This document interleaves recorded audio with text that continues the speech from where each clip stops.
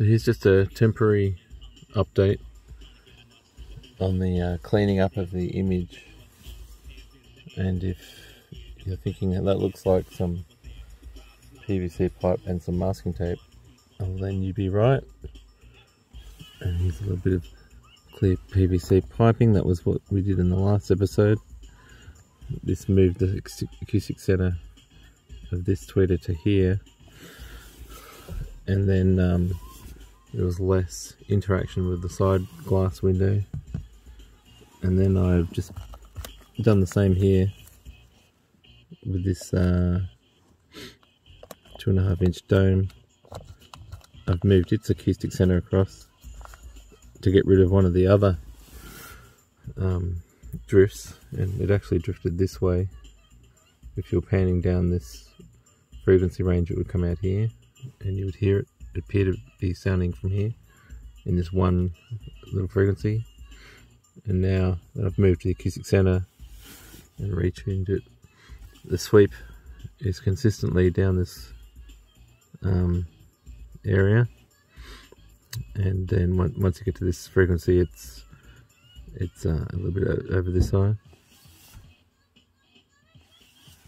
But there's still one top bounce that's based on this super tweeter, and it's near the 8 to 7k region, because there's still a distance between this super tweeter and the glass, probably 3 fingers, and somewhere along this path length to the ear it cancels a little bit, so there's a little pull in this direction.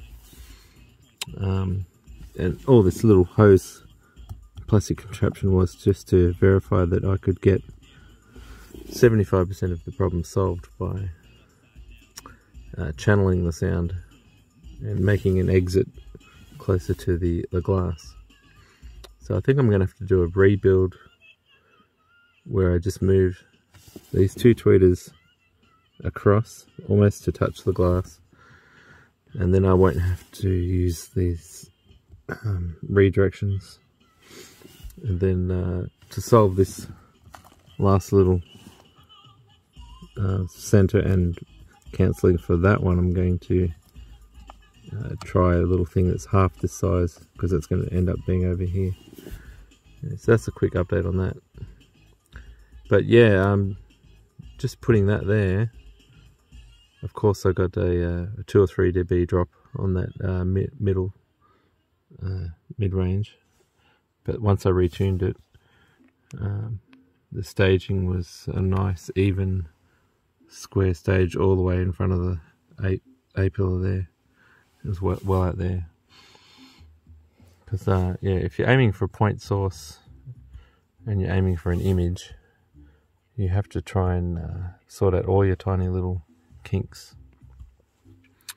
And it makes sense to start the point source array as close as you can to the side glass, especially on the driver's side, and almost to the point where I don't even have to change anything about the left, because that's further away from me, and that side glass is almost 90 degrees away from me, so it's almost out of the picture as far as my listening is concerned, and I'm only interested in the driver's listening experience, of course. And as you can see, the acoustic centers are less than 1 finger knuckle away, because it's further away. And on this side, everything is like more like a hand width. The acoustic centers are different. Plus, we've got this side interaction here, which is almost going straight from my ear straight to the speaker, and that's where the issues arise. Anyway, so I hope that's informative to the 50 or so people who watch some of these videos, and we'll catch you in the next one. Maybe I'll have this whole unit pulled apart and try and get closer to the glass.